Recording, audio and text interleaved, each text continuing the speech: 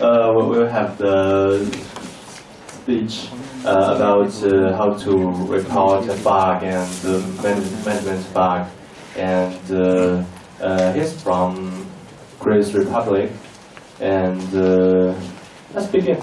Welcome. I think I'm going to sit down because it's easier with the phone. I'm normally a person walking around. Welcome everybody, and thanks for your interest. It's cool to see quite some people here, like 15 or 20, so I'm very happy. Yeah, really. I want to talk about bug report management, which means that GNOME, as many other free software projects, there's a public bug tracker where people, like users or developers, report their software problems, and then developers can take a look at the list and fix those they are interested in. And it's also pretty helpful for example, release management to see like really important issues that should be fixed for the next major release and stuff like this. Why do people do bug report management? Because it's really managing the bug reports. I'm not a person fixing bug reports or writing code, because I think I'm not really a good developer when it comes to writing code, but I'm still interested in free software and open source, and this was kind of my spin to contribute to free software without writing code, because there's many ways to do this, and you also have documentation, translation, marketing. So if you think you're not yet a great coder, or maybe you'll never will be like me, then this is a nice way to contribute. Sometimes I'm missing ego, yeah. So why do people look at bug reports? The main motivation is to help developers to spend their time really on developing and fixing bugs and writing code or new features. So it can happen that bugs are reported that miss enough information to be really actionable, or that the developer knows how to reproduce the problem and things like that. So it's about helping to find important issues and making developers aware of them. And for that, GNOME has a bug tracking system, which is located at bugzilla.gnome.org. How many people of you have seen the GNOME Bugzilla before? Can you put your hands up? That's like more than half. Great. So that means I might tell you boring things, but okay. No, I'm happy that you've seen this already. Okay. Sorry? Still interested in? Still interested. Yeah. So it wasn't that bad, I see. Yeah. Well, we can discuss this later. So what bug triage is quite often the term that people use. Triage means sorting out the good and the bad ones when it comes to bug reports or other things. When you triage bug reports, you normally take a look, does the report make sense? Is enough information provided?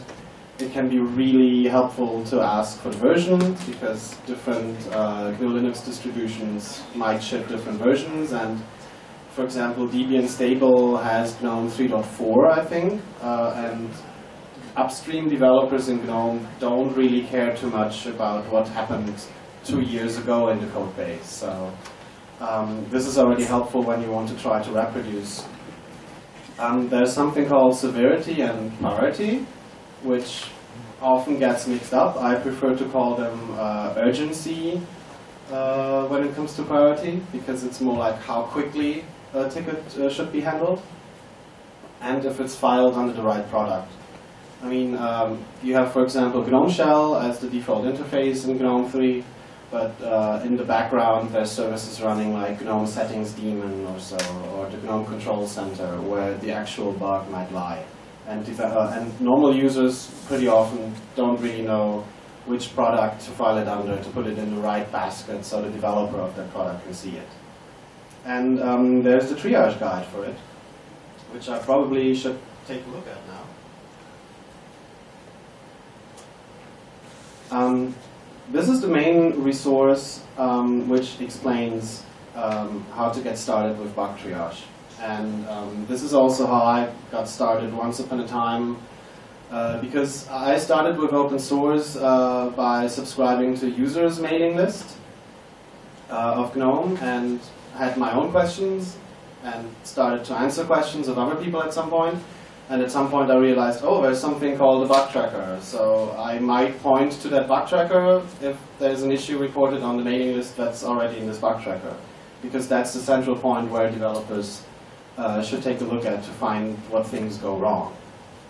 And so on this page you can see some basic information, like what you should take care of, getting started, creating a Bugzilla account when you want to comment in Bugzilla.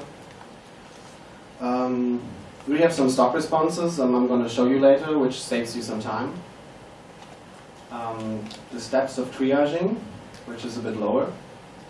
And actually, it's pretty simple.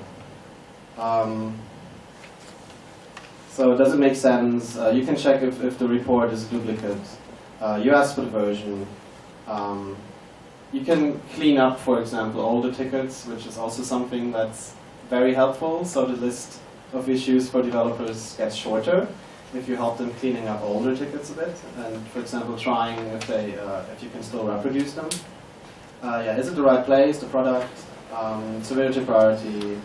There's different kind of issues, and to get notified of changes or of follow-up comments. For example, if you have a question to the reporter because the initial comment didn't have enough information, you CC yourself normally, and that's basically how things work.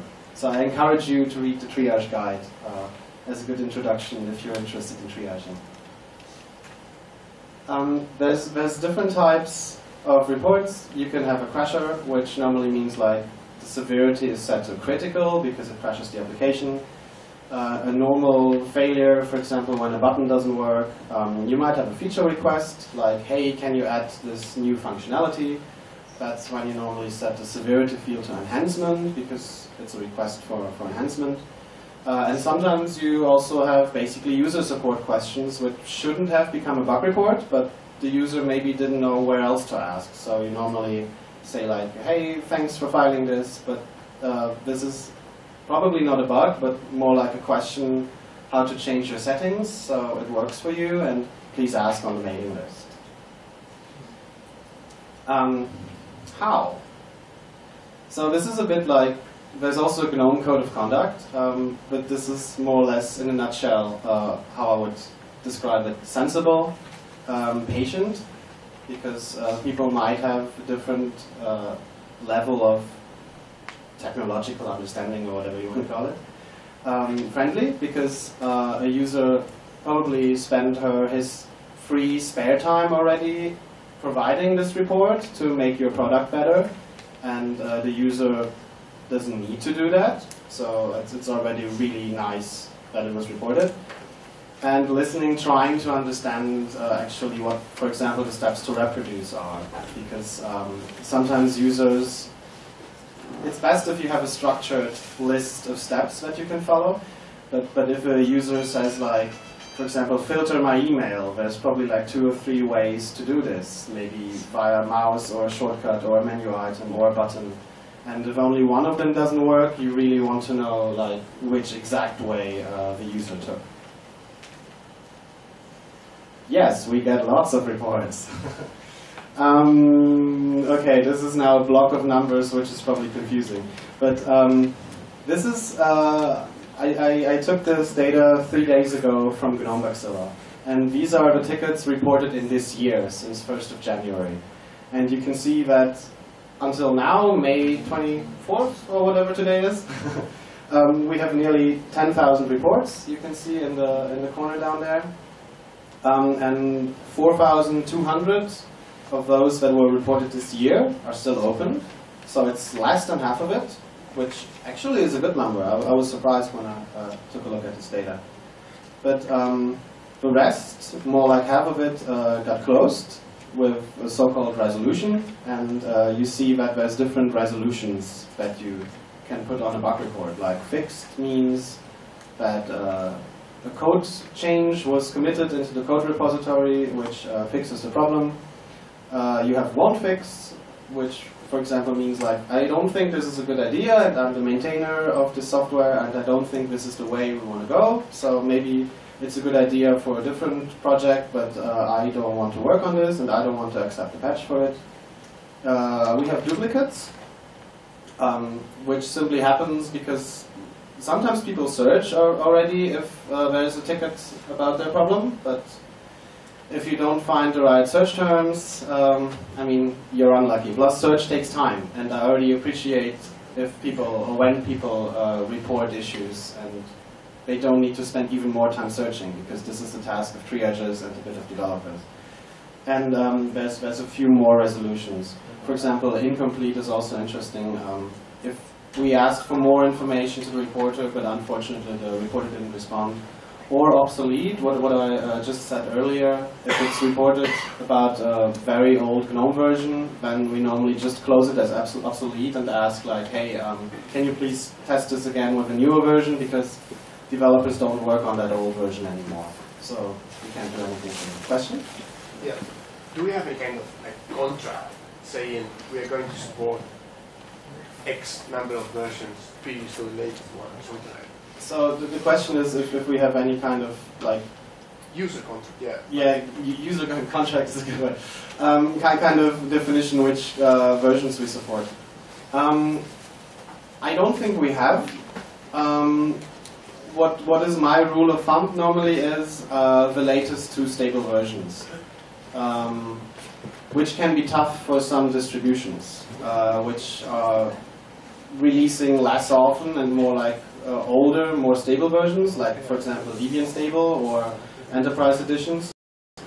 But this is, if users report problems of these older versions, we normally have a stock answer, I can show you later, which says this version is too old for the GNOME developers in the GNOME.Asia, but if your distribution still provides support for this old version, then please file a ticket in the ticket tracker of your distribution, because that's the place where you should still get support for this older version. But now GNOME 3.12 is the stable version, and I would, for 3.10 and 3.12, definitely triage the bug reports, but 3.8 I would already say like, could you please try this with a recent version? So, if you want to start triaging, create a Bugzilla account, you enter your email address, you get a password, take a look at the triage guide, we already did this quickly earlier, and go on IRC to the hash bugs channel. Be patient. I always have to say with IRC, be patient, because there's maybe like 20 or 30 people in this IRC channel, and people are in different time zones, or people might sleep or not always take a look. But you normally need permissions to really change the status of a bug report and so on. You don't get this automatically when you register an account, because, for example, I mean, if a spammer registered and had all the rights immediately, that person could change a lot of things, which wouldn't be good. So this is a little bit of a bottleneck sometimes, because you need permissions to really do your work. But if you want to get started, and if you're a new triager, you can always add a comment. And adding a comment to a report, for example, hey, I think this is a duplicate of number 1, 2, 3, 4. You don't need any additional permissions or so for adding a comment. And at some point, you should definitely get these permissions to edit bugs, it's called. And then the classic problem in getting involved is a bit like, find your area to start with. It's often a chicken and egg problem. I see new interested contributors, also for example joining the GNOME Love IRC channel, which is for new users. And the question is, so tell me what I should work on. And in free software, it's really often that people tell you instead like, well, it's about you finding your area of interest. It's a classic problem, and I sometimes also wonder like, where should I point people in the Bugzilla? We have the weekly summary page, which is one option. And we have overview pages for products. For example, here is the link for the GNOME Shell product. So I can quickly show you. So this is the front page of our Bacilla. And I can go to reports. I'm logged in. And there should be, summary of bug activity for the last week. So this is an overview page. This is the first link on my slide. And you see the top 15 modules ordered by the number of the open tickets. So you see like GNOME Shell is already on the second place. And I think GNOME Shell developers would really appreciate if somebody helped them cleaning up and retesting some older reports. Yeah. And of course these statistics also show people, because GNOME is made of people. So here you can see the most active people closing tickets in the last week, and also reporting and patch contributing. And patch reviewing, true. And I'm nowhere there because I'm lazy. And if you want to go to an overview page for a product, let's for example take GNOME Shell, you click and you end up on a page where you have links to many, many things. So the total number of bug reports, here you would get a list of all these tickets. You can triage the new bugs of the last week. Priority, you can help reviewing patches, for example. I mean, there's like 200 unreviewed patches, which doesn't necessarily mean that they're all unreviewed, but the status wasn't set to anything else. That's the initial status. By severity, for example, critical normally means a crasher, or enhancement means a feature request. And here you can triage by versions. If the version field is set in the bug report, you can, for example, go to 3.0 and you get 61 open tickets that were filed, probably 3 years ago? 3 years ago, because that was when the version came out. Or by components. And we also have a status that we can set on tickets called need info, which means the ticket needs more information from the reporter most of the time it is. So you can also go through these tickets and check, like, hey, has the reporter answered already? And should we reset the status from need info back to new, for example? So this is the function of the Bacilla, or someone write it? This is a custom extension in GNOME Bacilla, that you have this page as an overview for a product. This is not in standard Bacilla software. So if I click now on the 61 tickets for GNOME Shell 3.0, you get this list of tickets. The columns you see might be different, because you can change which columns are displayed in Bacilla for you. For example, I love to see also the reporter and the assignee column, or when it was last changed is also interesting, because when I click here, it's ordered by the last change. So sometimes when I want to clean up older tickets, I start with the ones which haven't seen a change for a long time.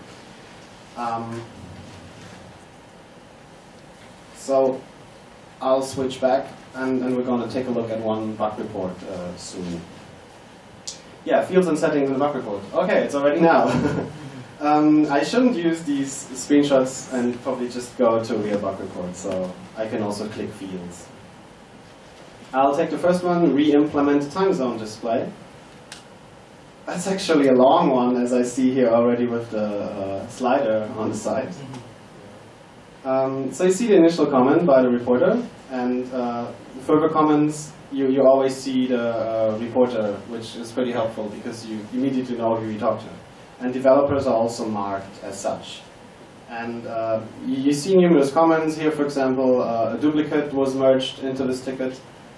Alan links to the relevant design page here, so anybody who wants to work on this could take a look at the design. And you see basically the discussion, people talking to each other like on a mailing list. So I'm going to scroll down a bit now. I see there's mockups. I see there's code review. For example, here there's patches which got reviewed, because we attached patches in Bacilla itself. Oh, the patches are committed, I can see here, because they're attachments to the ticket. But what I want to show you is That's an extension of mine. This confuses you probably. I should switch off my extensions. These are the standard stock answers you have that you also see when you have an account in Bugzilla, because this is on the server. So, for example, if it's a crasher, and a crasher should normally have a stack trace, so you can see which function was called from which function in which line, so a developer can take a look at that line in the code source. You can click Meet Stack Trace, and you automatically here get a thanks for taking the time to report this bug. Please see this wiki page where we explain to you how to provide a stack trace for this. And you have way more of these, like bad description, for example. I should remove it. So bad description links like, hey, unfortunately, your initial comment, for example, cannot send email, please help. That's nothing useful for developers. So this links to a page explaining how to write a good bug report. And you can see it also sets the status to need info, because that's actually what you're requesting. And then you CC yourself on the ticket. I am already CC'd, I realize, I didn't know. Because then you can see if the reporter answers to your comment and your need info request. And as I clicked, I need a stack trace before, which implies this is a crasher, because only for crashers you need a stack trace. That stock answer also automatically set this to critical here, for example. So this is all stuff that's happening. And yeah, you see lots of fields here. Normally this is at first really distracting and confusing, but I encourage you ignore those fields that are confusing at first, or yeah, just don't care. I mean, what is interesting here's the product. It's in GNOME Shell. It's in the calendar part of GNOME Shell. You have the version field. So if you, for example, re-triage a bug report by testing it against the current GNOME version, then you can still reproduce the problem. You would add a comment. I can still reproduce this issue, what you reported in GNOME 3.12, and you would set the version field to 3.12. This makes most sense if you're running the latest GNOME version. It's not too interesting if you can say like, this report was initially about 3.0 and I can reproduce it in 3.2. That doesn't help anybody if we're developing on 3.13 now. And there's keywords. Keywords are kind of cross-products. So accessibility, for example, accessibility is an issue in all kind of products. So it's a keyword because it's cross-product. Anything where there's support missing or for example, that you cannot use something with the keyboard but only with the mouse, or the output of the screen reader doesn't work for people who cannot see the content. And you have lots of keywords here. So not all of them are really important, but the ones I consider important is GNOME Love. That's how we mark tickets that are good for first code contributors. So basically triages help those people that want to get started writing code in GNOME to mark bug reports as easy for starters. Internationalization, if there's, for example, an issue with right to left rendering of text. Localization for the translations themselves. There's a few of the string changes. I think these are the most important ones. And UI review is something for the design team. So I can skip these because I just explained them in reality and I had internet. It's always the fallback if you don't have an internet connection to have this in the slides. So you saw the status drop-down, and the most important ones are unconfirmed new. We don't really differentiate. So unconfirmed also means new normally. Assigned if somebody works on it or plans to work on it. Need info. And resolved. I should probably quickly show this in this bug report without actually editing in the end. But if I had committed a code change into the repository and it got merged, I would set it to resolved fixed.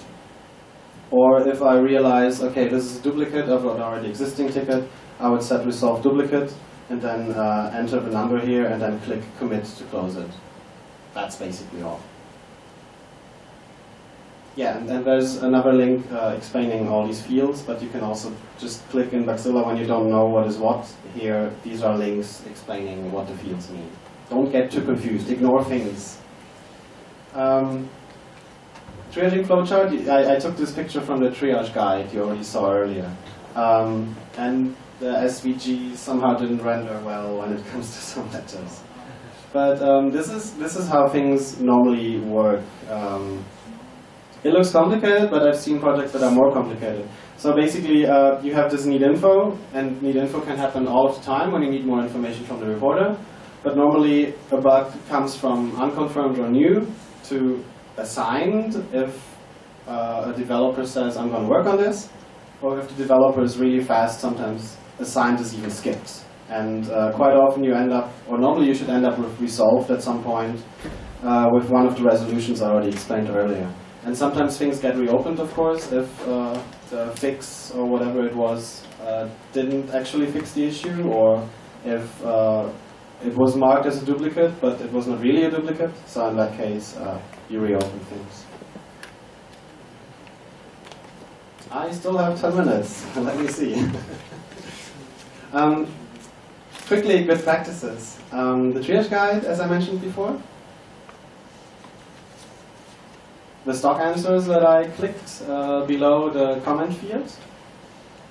Sometimes they're also called canned responses, but they really help you saving some time for custom situations. And I like them a lot. Yeah, the keywords I just showed you, which, for example, is helpful for the accessibility team, because that's the way they actually find problems to investigate across all of the different project teams. And to summarize this in short, use common sense. Well, I was told that this can mean anything, because common sense can be very individual, but try to behave rational. If you're unsure what you should do, you could ask first, like on the IRC chat that I mentioned, or the mailing list. The link is, I think, on the next page. And one thing I added recently to the slide is keep in mind that you help developers and users. Because I think in GNOME we didn't really have problems with triagers being too active or being too much after, I want to close a lot of tickets. But of course, you can always end up like, hey, I want to close a lot of tickets, and it doesn't really matter if this helps the developers or the users. But in the end, bug triage means you support developers and users, and you should care about these people most. And yeah. So these are the links. There's the mailing list. It's a rather calm mailing list. So if you subscribe to it, it can happen that you don't see a posting for 2 months. It's only sometimes that things are discussed or that people ask for permissions or something. I would really appreciate some more and new triagers or fresh blood, because recently it feels like there's a bit less of triaging and there's more of the developers taking this work. If I see the statistics, the weekly summary page that I showed you earlier, I nowadays see a lot of developers in that list, and there were more triagers and non-developers a few years ago. And I think this helps developers because they save time and can do more development instead of looking at bug reports. And this is the central starting page on wiki.gnome.org/bugsquad, where you find a lot of information. Last slide but one. This is also at the bottom of the triage guide, but I think it's important. And this is by Luis Villa, who I think was one of the first bug managers, bug masters, triagers ever, and also in GNOME around 2001, I guess. Basically, don't be afraid to make mistakes. It happens to all of us. And when I started triaging, I also got corrected so many times by developers or by more experienced triagers, like, hey, you could have done this or that, or, well, whatever. But as long as you keep in mind being friendly and supportive, it's more like a help than a criticism. Please ask questions. Yeah. If not, I'm going to triage with you. Yeah, one question. If one issue has marked solved, and that issue doesn't work for me. Should I reopen it or create a new one? So the question is if a ticket was marked as resolved fixed, I guess? Fixed. Yeah. And it doesn't work for you, if you should reopen. There's no clear answer for this. So when it comes to GNOME, GNOME is normally shipped by GNU Linux distributions. And it's up to distributions when they provide updated packages from upstream to you as a user via the distribution. So I would probably first check with your distribution if they really provided this update to you with this fix that doesn't work for you. And if it doesn't work, I would either add a comment to the upstream bug report if you've made sure that you're running that version, or maybe reopen if you're really sure. But I would probably start adding a comment explaining which exact version you're running on which distribution. Yeah, that's how I would do it. If you're referring to a really old ticket, like you found something that was fixed 5 years ago or so, then I personally would open a new ticket, because the code base has changed so much in the meantime that it's probably, technically speaking, an entirely different problem, while from the user point of view, what you're experiencing, it's the same. Yeah. So normally people will report a bug against the upstream or the distribution. Which one is the first? If people normally report to upstream or to the distribution, there's no clear concept of this either. How do you know it's an upstream bug or distribution bug? It's hard to tell if it's upstream or distribution if you don't really know the code, or if you're not aware how much your distribution changes, the packages of that distribution. So there's distributions that are way more only taking the upstream packages of software from GNOME and that don't change it.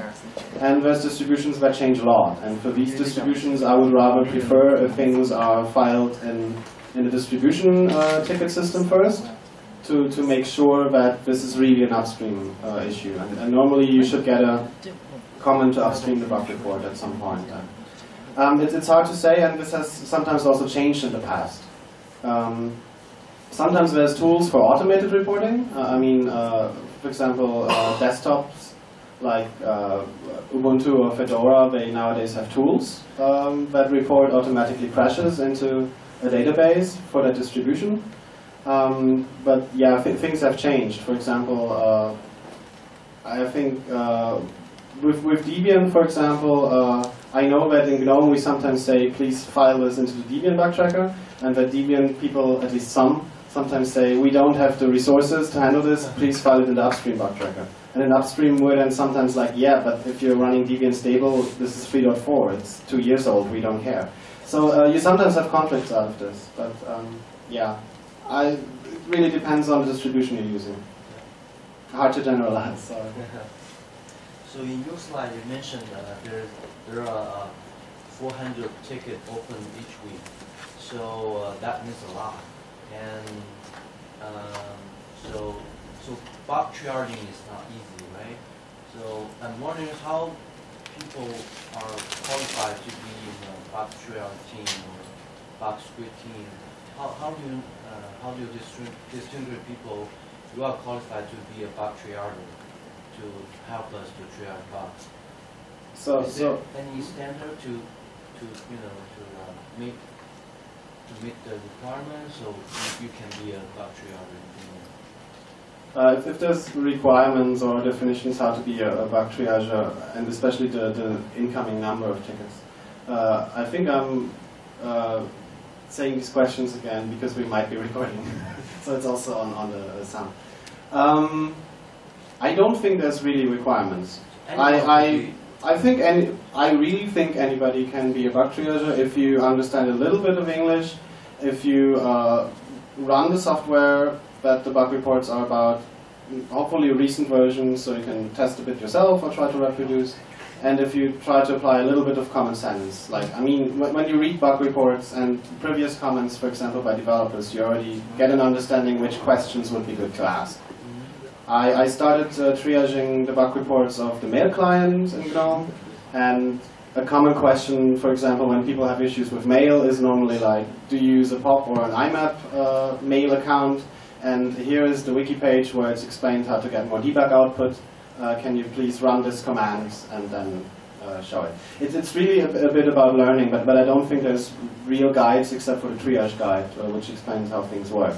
And when it comes to the 400 tickets per week, I'm not sure how many people there are, but really take a look at all of them. Well, not every and each one, but I mean like across the products. For a long time, I only took a look at the bug reports for the mail client. And at some point, I also took a bug report, a look at other bug reports of other products. So it's the same when you try to find the first task for programming. You should probably, or you could probably start with the project that you're most interested in and that you already know a bit and that you're using yourself, so you already know how things work and what are the ways to reproduce something. Yeah. Other questions? I think I shouldn't triage now, and you've basically seen how it works. Yeah. So, because we're running out of time. But thanks a lot for your interest. Thank you. Thank you, Andrew, to make a very nice presentation of report, bug, and management. As the QA software engineer, I was tired about the fail a bug, but now I think it's become more interesting. Okay, thanks. If people reply in a friendly way, you should not have fear. I really encourage you. As the last slide was like, you make mistakes, no matter in which position, as a reporter, as a triager, as a developer, but please do it. We're all friendly people, I hope. Thank you. Thank you.